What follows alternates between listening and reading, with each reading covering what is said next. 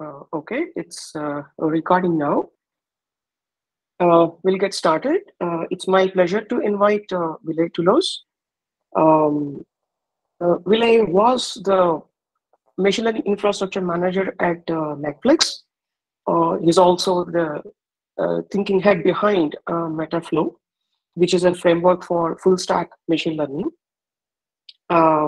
Recently, he started a startup, Outerbounds, which is backing Metaflow's development. And recently, he released a book. It's called Effective Data Science Infrastructure and How to Make Data Scientists Productive, which is the exact topic that we like to discuss and we are deeply interested in. I read this book cover to cover. I can say it's an amazing book.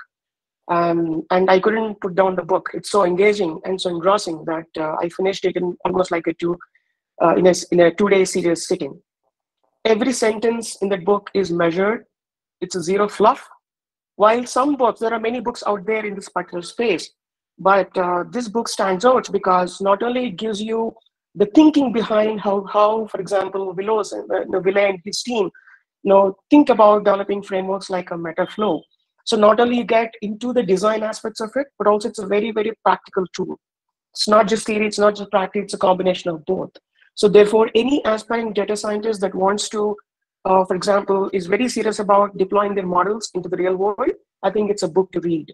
Everybody will learn a great deal by reading that book. There are also a couple of talks from Ville available on the public internet.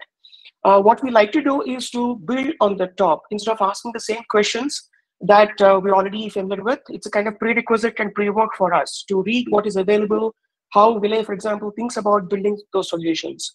So we like to build on the top, and that's the context. When we post this session on YouTube, we'll also give the prerequisites that somebody should read before getting into this conversation to get best out of Ville's time. We value Ville's time very much. That said, the format is Ville, it's a Q&A. Feel free to diverge, whatever that you want to say, please feel free.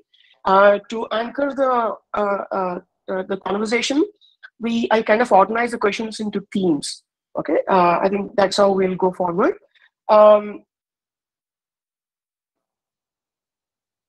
For a context, I'm really picking from where Ville left off in 2019 at Amazon's reInvent, where Metaflow was released around the same time.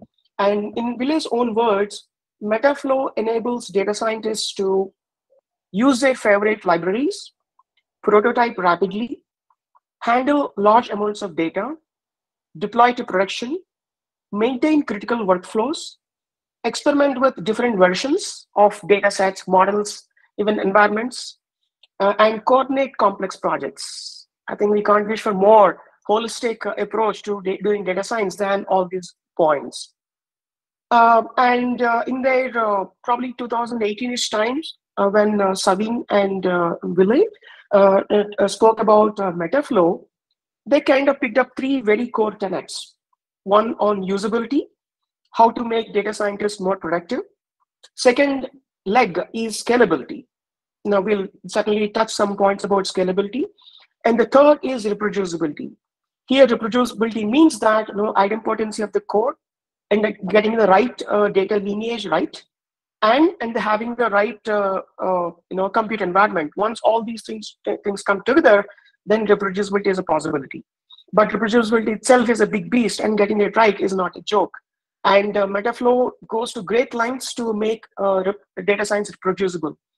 In summary, again, in Ville's own terms, it's like you can ask for a laptop that you need.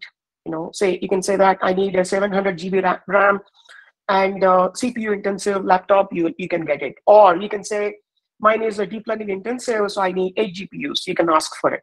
All that happens via the decorator magic. That's the context of what Metaflow is, and the kind of core tenets that Metaflow is based on. We'll really begin from here. Ville, you picked up these 3 core tenets, right? Usability, scalability, and reproducibility. How did you land on these 3 core tenets, and have you made any conscious decision to not to touch upon certain aspects, and what are they? Can you shed some light on on the core design tenets of Metaflow. Yeah, well, I mean, first, thank you so much for a warm introduction. I'm really glad to be here today. I mean, it seems that you guys are very sophisticated already. Like, it seems that like your needs are like very much the kind of the types of problems that like we have been thinking about. I have been thinking about them. So I'm super excited to have the discussion with you. So now you mentioned the core tenets. And, you know, if you go today to metaflow.org, like one of the first things that it says there on the landing page is human-centric infrastructure. So there's really that human aspect. And I guess one really overarching concern, like ever since the beginning, has been that I believe that it is at the end of the day people, individual data scientists, machine learning engineers, data engineers, all kinds of people who build these applications. It is not, I mean, I don't think that we are yet at the point that the machines build themselves. So many of these questions at the end of the day boiled down to the question of usability. And that was like one of the three that you mentioned here. And like the other two were scalability and reproducibility. And like, if you think about it, they are like in some sense like different sides of the same coin. So like usability is of course the question that, well, especially people who are not maybe software engineers by training, can you start using the tool relatively easily? And can you start actually like focusing on the problems that matter to you? So also our point of view is that the infrastructure like shouldn't take the center stage. It is really called infrastructure because it only provides the foundation, but it's of course the applications that matter at the end of the day. So the hope would be that many people can just start using the infrastructure, can start using Metaflow, and then become productive, and can then like kind of the infrastructure fades in the background. You don't have to focus on it too much, and you can start really focusing on your like own problems and like your own domains. Now, scalability is an interesting question because, as you know, data science, machine learning is a very experimental field. You always have to try out different approaches. Like maybe there are many people like trying out different modeling approaches. And also there's the question that like maybe you want to even automate part of the exploration. Maybe you want to do something like a hyperparameter sweeps and so forth, or maybe you just need to build many different models at the same time. And now, in order to be able to do that, you kind of need scalability, and scalability, of course, like comes in many different shapes as well. But the basic idea is that you can actually use the compute power. You can, instead of having a single small laptop, you can actually farm out the compute, let's say, to the cloud. And then, let's say, if you have to train 200 models that each take 1 hour to train, you don't have to wait for, let's say, 200 hours to get the results, but maybe you can get the results in 1 hour, which then like contributes to the usability and the fact that you can iterate really fast.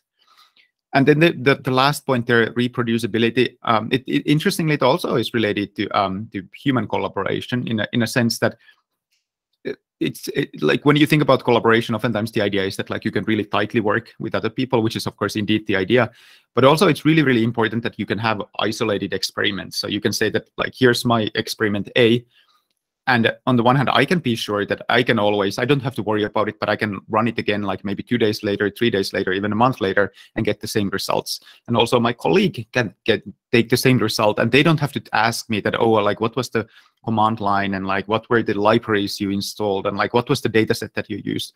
But I mean, the idea of reproducibility is really that you can kind of like minimize that unnecessary communication and coordination between people. And like if anybody in the best case, and I know that this is of course not quite the reality today, but in the best case, anybody could take, let's say, a model or a workflow off the shelf, run it, and get exactly the same results. And hence you can really focus on things that matter. You can focus your collaboration on the things that matter, and not this like a brittle collaboration that like everybody maybe must use the same environment to get the same results. So in that sense, like the usability, scalability, reproducibility, they're all like kind of a different sides of the question that like, how do we make data scientists productive? How do we make organizations productive? And it's definitely, the answer is partly technical when it comes to scalability, but also it's a big part of like kind of providing something that humans can use easily. Okay, wonderful to hear that.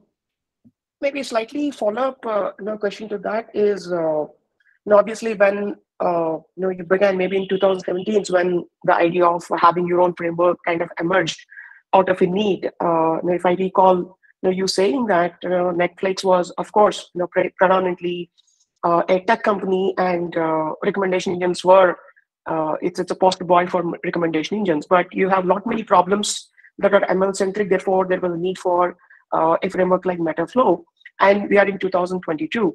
So 5 years is a long time in the tech space. So what do you think, for example, did the core tenets, held the ground? What kind of things were evolving? In other words, how do you absorb changes and your own thinking and reflections in how the space is evolving and put them back into Metaflow? Or are there any things that you're consciously not attempting to solve because it can become a kind of a, it seems to bring everything, then people will not have a mental map or a mental model of what exactly Metaflow is. So any reflections on that one? Yeah. It's always interesting, like when we have the feeling that the tech moves so fast, and certainly at some level it is true that there are, of course, new libraries, and now if you look at the stable diffusion that just came out, and like it definitely feels that like it's just over the past couple of weeks. I mean, people have experimented with amazing things, and it definitely feels that things are moving fast. Then on the other hand, there are these really long kind of macro arcs of technology, computer science, machine learning overall that take actually like decades, and they are like really fundamental. And like if you think about the stack, like how we oftentimes think Metaflow, that there are like these different layers of the stack, like starting with the most fundamental things that, well, I mean, like how do we deal with data? I mean, that's of course really a fundamental question, and like has been for decades. And the next one is compute. And I think that this compute part especially is something that is really of fundamental importance and like relates to scalability and so forth. And I think it still like remains like a bit of an unsolved problem. I guess the kind of a dream world would be where like you can just define any function in any programming language, and you click a button and like the function gets executed somehow automatically in, let's say, some cloud environment, and like you get the results really fast and so forth. So, but I mean, as you know, I mean, that is not exactly the reality. I mean, there's still like a lot of things that you have to set up, and of course, Metaflow helps with that. But I mean, there's still work to be done. So in that sense, like the way how we started thinking about Metaflow is really thinking that, okay, what are these like really fundamental elements that we have to get right? Data, compute, then also orchestration, versioning, and so forth. And I think that those things are like definitely they have progressed over the last 5 years, but at the same time, kind of I wish that they could have progressed even more. Like an example, like with the compute is that we, of course, like we integrated with AWS like since the very beginning. I mean, of course, all the same AWS services are still available. Some new services have come, like they have been released since, but I mean, nothing too dramatic. And like there's still like much work to be done. Let's say now people are really excited about Kubernetes. Of course, Kubernetes is hard to use. I mean, kind of like provides the elements of the abstraction for compute, but I mean, still takes a lot of work. So I think that those are like really, in some sense, like rather slow moving processes. Then orchestration is another interesting piece. If you think about this question of like a DAG or like workflow orchestration, actually there are some blog articles around like when we built the first DAG orchestration systems at the company, Adroll, even before when I was at Netflix, and like we used this open source project called Luigi, like back then, like that came from Spotify. You may remember that Luigi and Airflow back in 2014, they were kind of like released around the same time. They were kind of the two contenders at the time, and those were like super early days for these orchestration systems.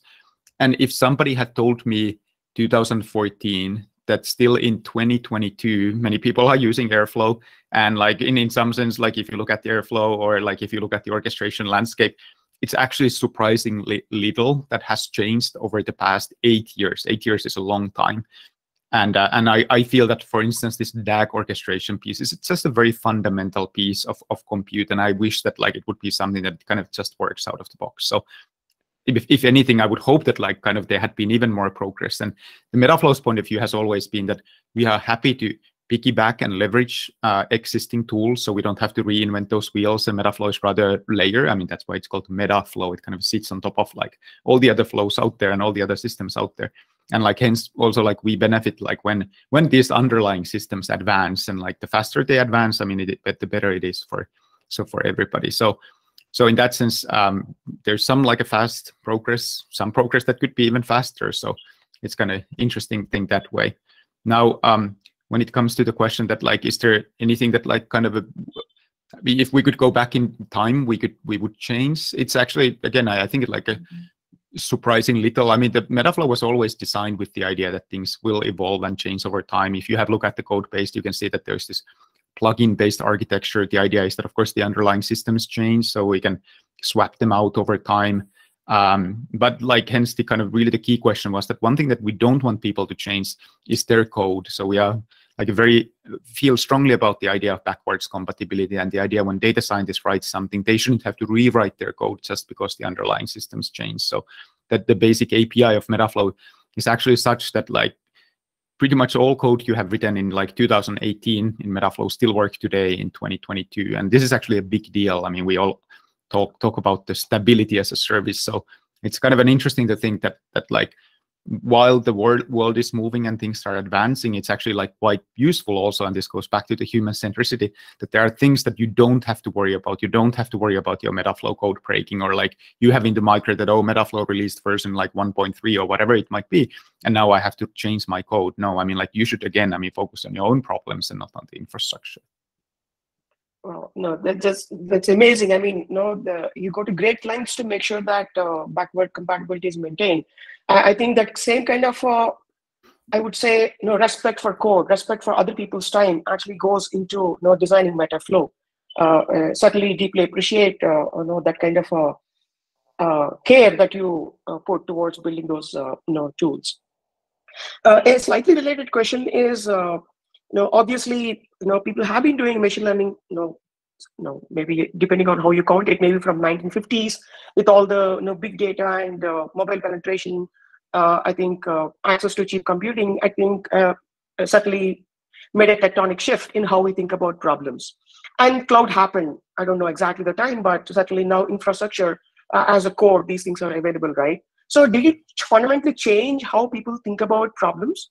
Now, for example, if I look at deep learning, not as a piece of science, but as a compositional algorithmic framework to compose ML applications, I think what Metaflow brings to the table is to also think about compute in a decomposable way, meaning you don't have to pre-commit a certain compute or a certain resource to it, right? Almost at will, you can reconfigure your underneath the runtime. So in that sense, having deep learning as a tech stack with Metaflow as a glue, with all the different layers that you spoke about, data, compute, orchestration, versioning, I think we are looking at a very, very powerful paradigm, even to compute, to compose algorithms, also to execute and run them, right?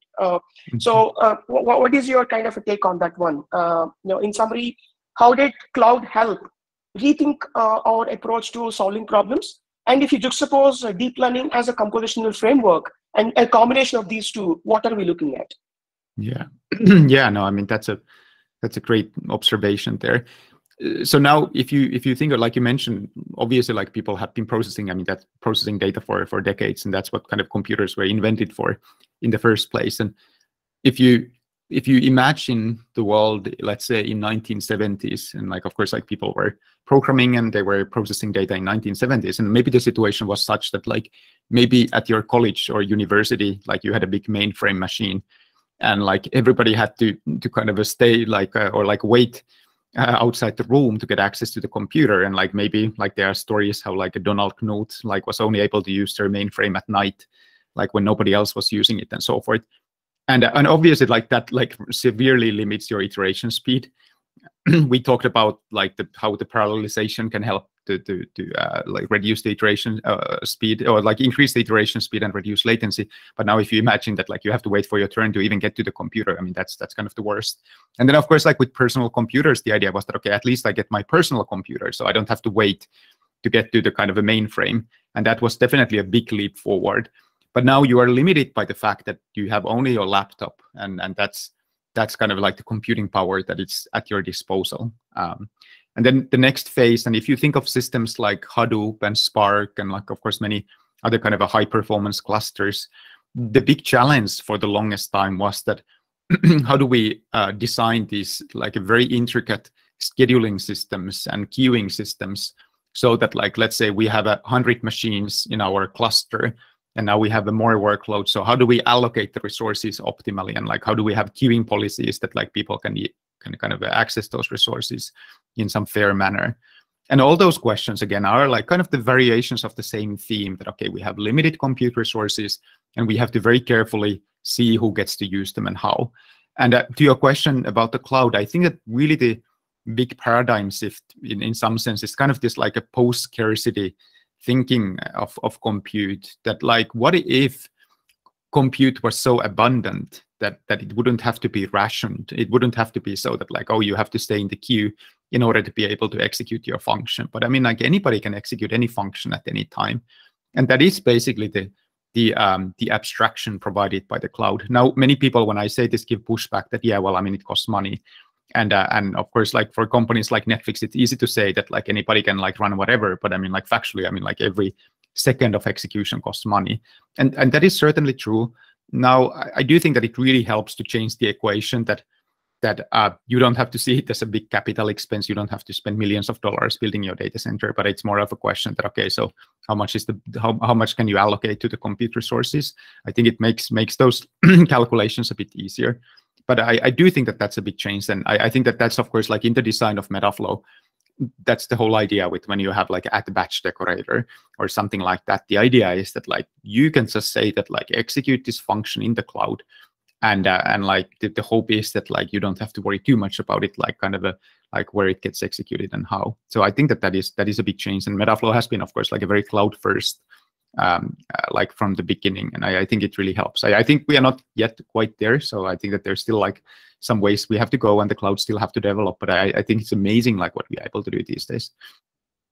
Then your question about, yeah, do you want to talk about the GPUs? So like the deep learning as well? Go ahead, please.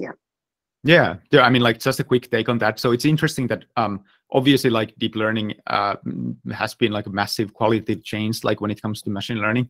Now, when it comes to infrastructure, of course, like in some ways, GPUs provide a lot of power, but in some sense also like they have a complicated things like quite a bit. So as many of you may have experienced, I mean, getting access to GPUs is harder. Like making sure that like actually like you have the right CUDA drivers, you have the right kernels, you have the right AMIs on Amazon. I mean, that's actually harder. Like also, of course, these days, you know, that like getting even like running GPUs is actually like cost quite a bit of more money. So in some infrastructure sense, like a GPUs actually have caused like quite a bit of headaches. And of course, like even libraries today, I mean, of course, like libraries like PyTorch and TensorFlow are quite advanced, but still like you can feel that like getting these things, let's say like running on your like M1 laptop and like using the GPUs and acceleration that's available there is can be quite a bit of hard. So there's like an interesting angle that like that's a big advancement, but in some sense the usability has like gone down even a bit compared to CPUs. So it's an interesting balance, like when different organizations think about GPU access, that CPUs are kind of commodity. I mean, it's easy to handle, kind of cheap, and GPUs are like still like feeling that it's almost like a step back to that world, like where you have to really like kind of guard this like precious resource. So. Yeah. And hopefully with Intel's push towards CPU-centric computing, maybe we can run deep learning models even on CPUs. Yeah, or more GPUs. So I mean, I'm sure that it will get fixed. So. Yeah. Related to scale, I think you touched aspects on scale, and I remember you speaking about mostly vertical scaling, right? Do you have any affinity towards vertical scaling as opposed to horizontal scaling? I think you kind of alluded to the hidden debt in horizontal scaling, right? So what is your recommendation, and you have any particular recommendations to make as far as patterns are concerned? Yeah. Well, I mean, like for those of you who might not know the term, so the idea with horizontal scaling is this idea that you just get more computers. So it's almost like having like more and more laptops, and then you can distribute the work over many computers. And then the idea with the vertical scaling is that like maybe you have a bigger laptop, more memory, more CPUs, and so forth. And now, if you look at the past like 10 to 15 years, this it was especially Google, like back in 2004, they released the MapReduce paper. And the central tenet of the MapReduce paper was this idea that like you can use rather cheap commodity hardware to do horizontal scaling. And they kind of portrayed that this was one of the key advantages of Google back in the day, that they could just like have many servers, and they had a way to distribute any workloads to these like rather cheap servers. And then like the big innovation back in the day was that if failures happen, you don't care about failures too much at the hardware level, but the software takes care of them. Like saying, okay, here's the server, and like we can take it out of the pool automatically. And there are many appealing features of that idea. But it is also a fact that, like, first, I mean, with something like MapReduce, it requires a new paradigm. You have to write your programs in a certain way. And then like also, secondly, operationally, it's quite a headache for many companies like who are not Google, that you have to maintain this big fleet of servers.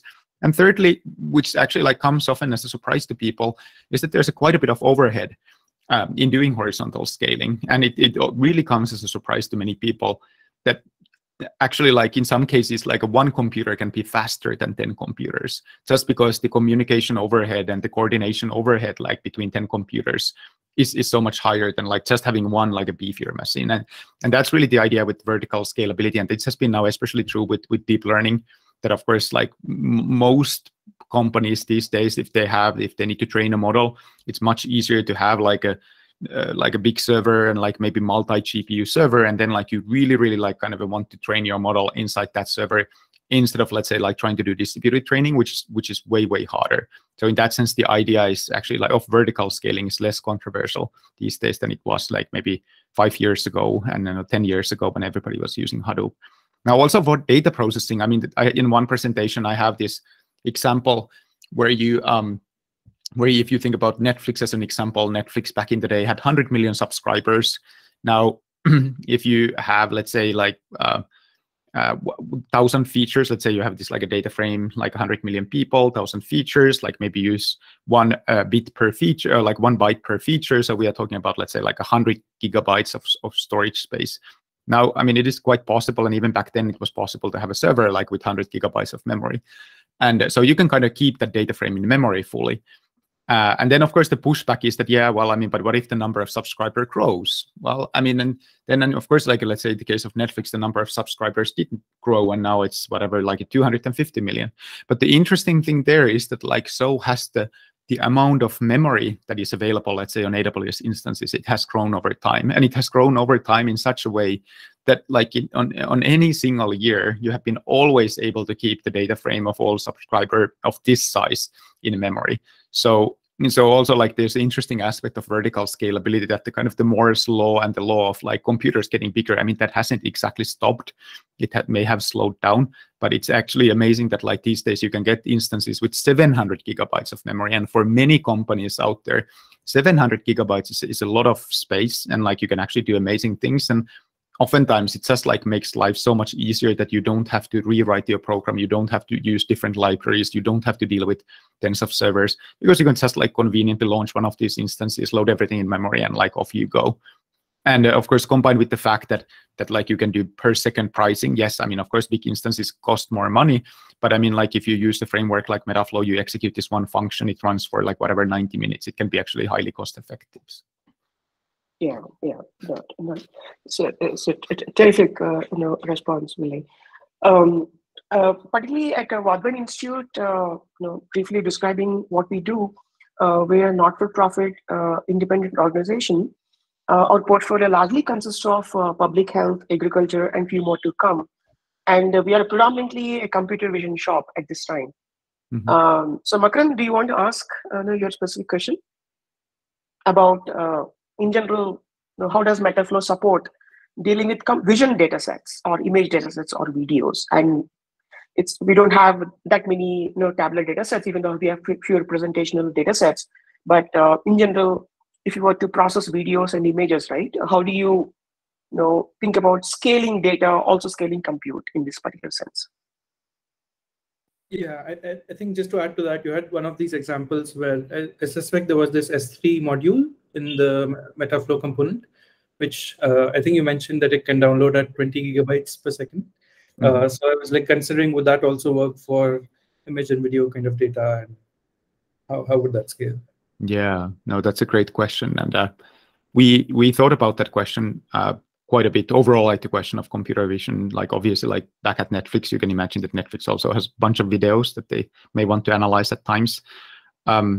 So there are like many different directions where you can go. I can mention a couple of things that are relevant. One interesting question is that like, let's put these like a deep learning use cases aside. There are some use cases for videos where you may want to execute some function, let's say on a per frame basis, or like maybe you have a very short segment of video, let's say 10 seconds, and maybe you want to do something with that segment.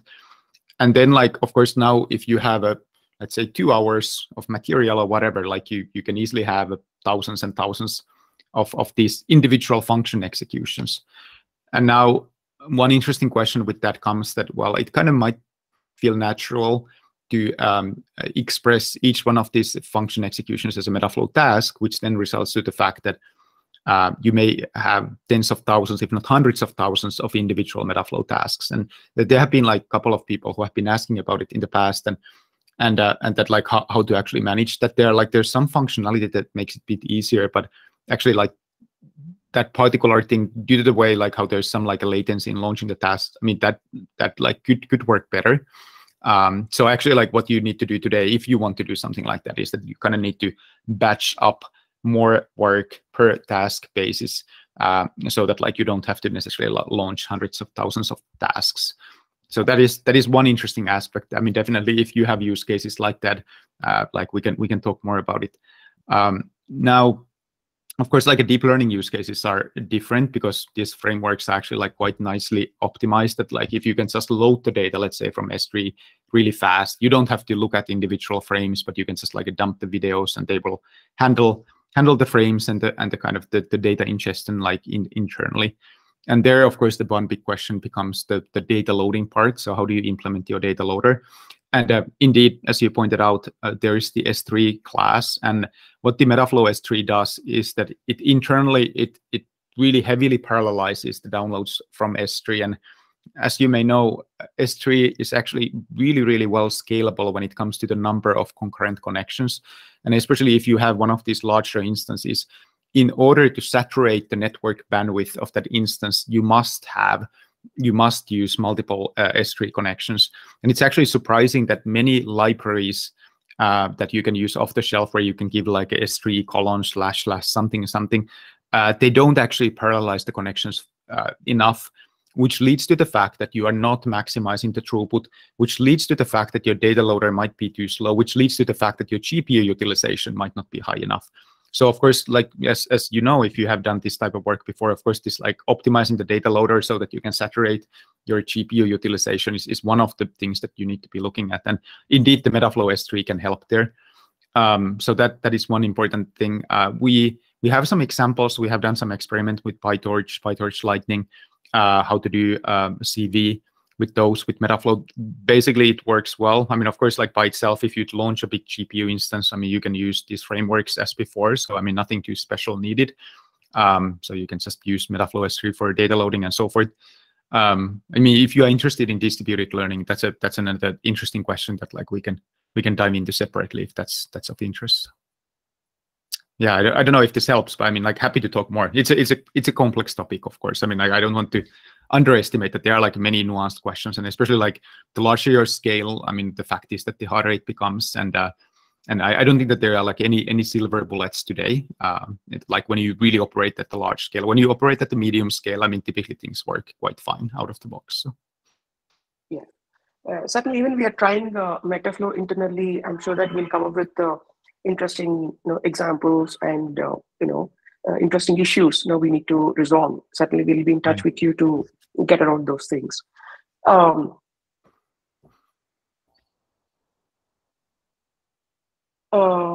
So maybe we'll slightly change gears and talk about productivity related aspects. You remarked earlier that for example, Git is very code centric. The entire ecosystem, right? The code, the IDEs, and the version control is all made to work with code. But machine learning is data centric, and by definition, it's kind of very exploratory in the beginning. It can become confirmatory towards the end. But in some sense, I think the code centric view of developing software 1.0 versus exploratory nature of software 2.0, I kind of have this kind of a tension between these two. And you made a remark that Git is not JIT or whatever, however it's called. It's not a natural fit for exploratory ML. Can you, throw some light on that one? Why did you feel that way? And if you look at some of the tools like DVC, data version control, it centrally operates around Git as a construct. For example, it locks the metadata of a data set and it gets it, right? So while it doesn't look like a natural fit, but people are revolving or kind of centering some of the tool sets around Git because that's so well entrenched in the software world. Now, what are your reactions or comments, if any? Yeah, yeah. Well, I mean, for starters, it's worth mentioning that, of course, like Git is just like a really excellent tool. I mean, the most mainstream solution for versioning code. So when it comes to just it's like a basic software hygiene that, like, when you develop, let's say, the Python flow code, yes, I mean, indeed, I mean, you should be using Git, and like every now and then, like, you should make commits to Git. And like if you follow some kind of a Git ops best practices, maybe you create pull requests, stuff like that. I mean, all that is good and fine. And as far as I know, all companies using Metaflow use Git for versioning code as like any other software artifact. And in fact, as you know, for the longest time, when it comes to notebooks, there has been this like a question that, okay, how do we use notebooks with Git? And there have been like problems, especially with diff. I know that like people have been really working hard to fix those issues, but in that sense, also like one idea with Metaflow was that, well, if you have like basic Python scripts, they work really nicely with Git, which actually makes it easier to use Git with these machine learning pipelines, which is a good thing. So like by no means we are like somehow against using Git. Now, I think like while the Git is necessary, I don't think it's sufficient. And like you alluded to, the big question is, of course, about the data and the experimental nature of these workflows. And I can give you an interesting anecdote about this, that at my previous company, at one point, I did an analysis of the most productive engineers, that like, who are the people who create most commits? So of course, like, as you know, if you're a software engineer working at the company, I mean, the more commits you make, I mean, I guess maybe you are doing more work and like you're more productive, whatnot. It turned out that the most productive person at the whole company was a data scientist who had way more commits than anyone else at the company. And like kind of he had thousands and thousands of commits. And then like I looked into it and, oh, this is surprising. And it turned out that like he was using RStudio, and he had it RStudio configured so that like every time he clicked execute, it made a commit. And now when other people saw this, when other software engineers like saw this, he said that no, I mean, you are not using Git right. I mean, that's not the ways how you are supposed to be using Git. And like of course, like you are supposed to, like a software engineering mindset is that you make some changes and you test them locally, and then you package up this like a beautiful patch, you made a commit, you make a PR, and that's the way how you are supposed to use Git.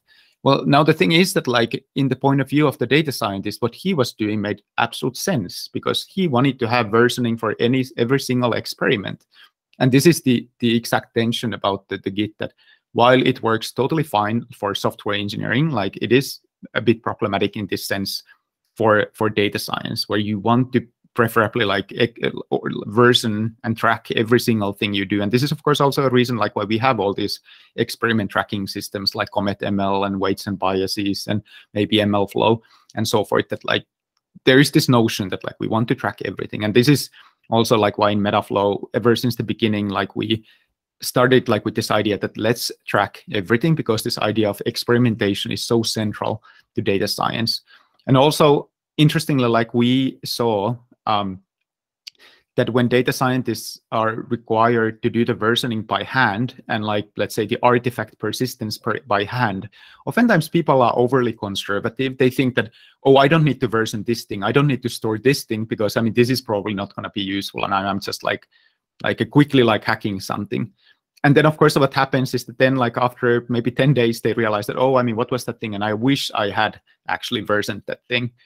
And that's why we thought that, okay, I mean, let's not even ask people. I mean, let's version everything, because also a fact is that people overestimate the kind of the storage footprint. Oftentimes when I asked that, okay, how come you didn't save it? I mean, people say that I didn't want to save it because I was afraid that like it just waste storage, takes money and so forth. But honestly, the amount of money today in like S3, like especially because Metaflow does deduplication, it's absolutely minuscule. So that was the idea that, okay, I mean, in this world, I mean, it's way better to store everything, track everything by default, and like have that as a built-in feature. And of course, like in addition, use Git alongside. But I mean, that should be really a first-class thing in data science. Okay, yeah, I think you answered my question, that if you want to store everything, if you want to snapshot everything, right? And I think you incur a storage cost, but you're saying that that's so cheap. Maybe, you know, if the use case is so advanced, maybe we can have some scripts to push this with some policy, right? Push the data sets that are not used. Exactly. So, I mean, then you can set TTLs in your S3 buckets and so forth. So, yeah. Yeah. No, Harsh, go ahead. You have a question. Yeah, actually, hi, Will. I actually wanted to ask about the versioning thing. I was wondering, like, how does the snapshotting thing in case of Metaflow works? For example, the case where we are able to reproduce a production run on a local and look back into it. Like basically, we don't have to rerun it on prod environment. So this kind. Yeah. So sorry, I mean, like, what was the question exactly? Like, how does it work technically, or like, how does it work in the kind of API Sort of way? like what are we capturing when we are saying like we're snapshotting our particular run in the prod, and like how are we looking back into it to reproduce it on the local? Yeah. So every time you execute Metaflow flows, like you get runs and like whatever you assign to self.something, it stores as what we called artifact. And like how it works is that it takes that object, uses Python pickle to pickle that object, serialize it, and store it. Like, let's say if your data store is S3, it stores in S3. And now, assuming that your local machines, development machines, have access to S3, now you can use this thing called Metaflow client to then like refer. So every single Metaflow executions gets like a unique run ID. So you can refer back to any particular run. You can refer back to any particular step and any piece of data that was produced. And then you can say that, okay, now I want to look at the model that was produced yesterday by a colleague of mine or something like that. And then it goes back to S3 and like fetches that particular element. So and that indeed it works across production and testing. And the key thing there is that these artifacts are immutable. So the idea is, in that sense, it's actually very much like Git, like in the same way as this, like a Git commit trees and so forth are immutable blobs. And the key thing here is that this also ensures that like you can't accidentally break productions. It's of course like we wouldn't like to be in a situation where somebody is testing something locally and they touch the production data and then the production breaks. But as long as you have these like immutable read-only artifacts, I mean, it's very safe to kind of even look at the production data and do whatever you want with that. Yeah. On the aspect of collaboration, you I think recently introduced the idea of tags, right? Tags, projects, and namespaces. How does it help collaborating on multiple projects? I think at some point, maybe quite a long time back, you mentioned that collaboration is, for example, it's a messy affair, right? Getting it right is not easy. And how did you resolve that that aspect and made collaboration also a kind of a core principle in Metaflow to support usability? Yeah. Well, I mean, first, I do want to say that it's still like an ongoing journey. I don't want to claim that like we have somehow solved it. I mean, it is still like remains like a messy affair. But like a couple of things that help. I mean, one thing is exactly what I mentioned before about this idea that you get this immutable log of artifacts, like exactly like Git. So that the first principle is that like people shouldn't be afraid. I mean, this is like one of the first like the biggest impediments to collaboration is that like you are afraid that you break something. And this is, let's say, maybe there's a new person joining your team, and the new person, of course, I mean, they are like quite scared that they don't know what they're doing necessarily. They don't know the systems, and they are afraid that they might break something. And our guiding principle has always been that it should be so that you can have a new person joining the team, and you can tell them that like you can basically do almost whatever you want, and you don't have to be afraid. And I think that that's really the first principle, that like when you remove that fear of breaking something, then like people are like much more willing, much more able to collaborate. Now, the other side of the messiness is that while these immutable artifacts are really nice in the computer point of view, the challenge is, of course, that like people's interpretation of the world changes. So the world is not immutable in that sense that like you write something and that stays true forever. Of course, the fact is that, let's say you produce a model and you are happy about the model, and then 2 days later you realize that the model is actually broken. So now let's say that if that model artifact is immutable, you can't go back in time and somehow fix it. You have to produce a new one. But you want to attach an interpretation. You can attach a tag, and you can say that, by the way, that run that produced that artifact was actually broken. Don't use this thing. And that's like how we think about tags as a way to enhance this like a human in the loop collaboration, that they are kind of like really like labels that you can attach, people can attach, but then importantly also remove. So you can remove tags. So those are perfectly mutable. And you can say that, oh, I mean, by the way, this is the current best model that we have. Maybe that model is not great anymore. Maybe this is the production version, that is the staging version. Whatever is the kind of the set of interpretations that you want to attach. I mean, you can use tags to do that. Yeah. I think kind of a related question that Makran has was, does Metaflow offer new constructs to alleviate this fear of the storage becoming ever increasing. If you want to snapshot everything, and they're immutable, definitely they support reproducibility, and newbies can start working from day one.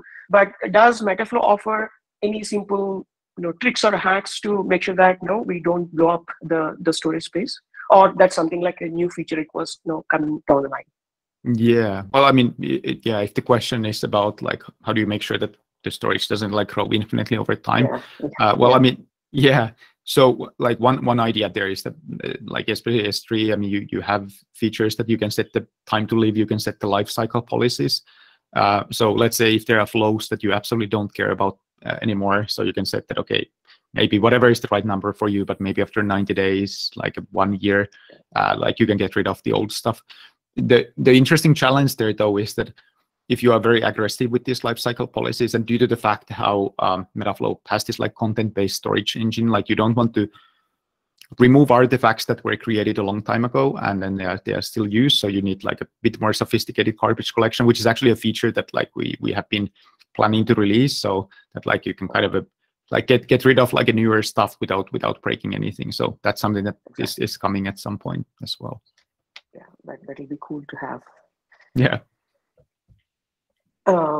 So you touched a certain aspect of Metaflow client, right? So in that sense, you're saying that you can actually offer first-class support for notebooks. After you have your models run, you can actually inspect what exactly are they predicting. You can even save plots with the pure Python object, so that the dependency hell does not happen. So in that sense, you offer support for notebooks as a first-class citizens, right? At least as far as the confirmatory analysis is concerned. But there's also the tension, the point that you mentioned earlier about Git being not the right kind of a framework for exploratory analysis, but still we work with it because there is a value in it. But that said, and this is like a very sensitive topic. People are passionate about notebooks. Some just hate notebooks, right? Even internal team has kind of divided in terms of using notebooks, right? And that space also changing, as you mentioned. For example, Fast AI, Jerome Howard at Fast AI, for example, they released a new tool called NBDev. It seems like you're also using NBDev for documenting Metaflow or Outerbounds itself, right? So where do you see? I mean, how do you resolve this particular tension? Notebooks are great for exploratory things where you don't know beforehand what you're exactly looking for, but it's kind of an opposite of software engineering best practices, right? You want to have version control. You have to have a neat and nice class and objects cut out, but that's not going to happen, right? So fundamentally, there's a dichotomy in how you think about a problem, right? And there are two different opposing camps that exist. Is there a reconciliatory point, a sweet spot, so to speak? Yeah, no, that's a great question, and I mean, definitely a topic that we have thought about a lot. Also, like have had many discussions. Exactly like you said. I mean, there are people strongly in favor, strongly against, and of course, like most people, somewhere in the middle. And I think like one thing to note in the beginning is that notebooks are an amazing tool, an amazingly flexible tool, and none of these issues that we will be discussing are technical constraints. So, I mean, of course, technically you can execute whatever in a notebook. So it is not that like something is not physically possible in a notebook. Technically, you can probably build an operating system in a notebook. Somebody will show a hack like that and then say that, no, I mean, you can do anything in a notebook. Yeah, sure. I mean, you can do anything in a notebook. That's not the question. Now, the question is, of course, that like, what are kind of the sweet spots like for notebooks? Like, what are notebooks really good at? Well, I mean, now I think I don't want to assume anything about your team, but I mean, like in most places, in many places, people agree that notebooks are really good for exploratory analysis, like using as a scratch pad, so forth. And I use notebooks all the time for use cases like that. Absolutely okay, and like rather non-controversial. I think then the interesting question becomes that, okay, so should you be able to build like kind of the final production grade artifacts in a notebook? And that's like when things start getting a bit hazier.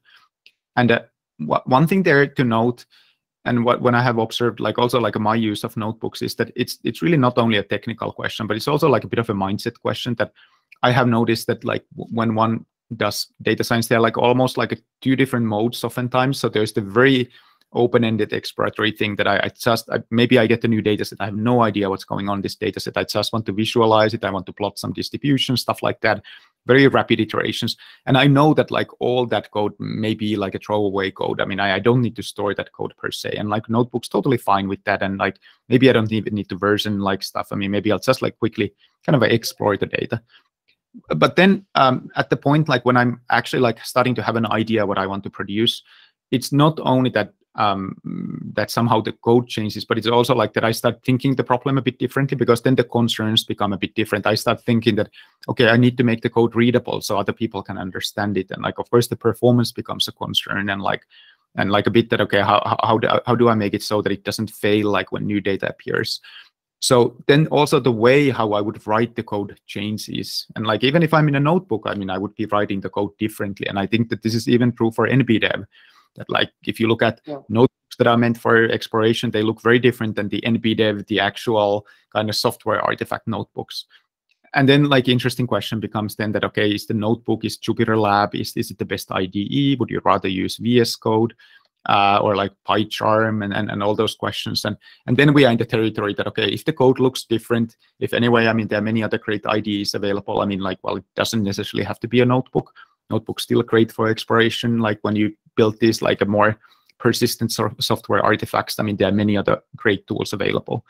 So that's I think that gray area in the middle is like what really causes the tension. And we are like of the camp that, I mean, absolutely use notebooks for exploration.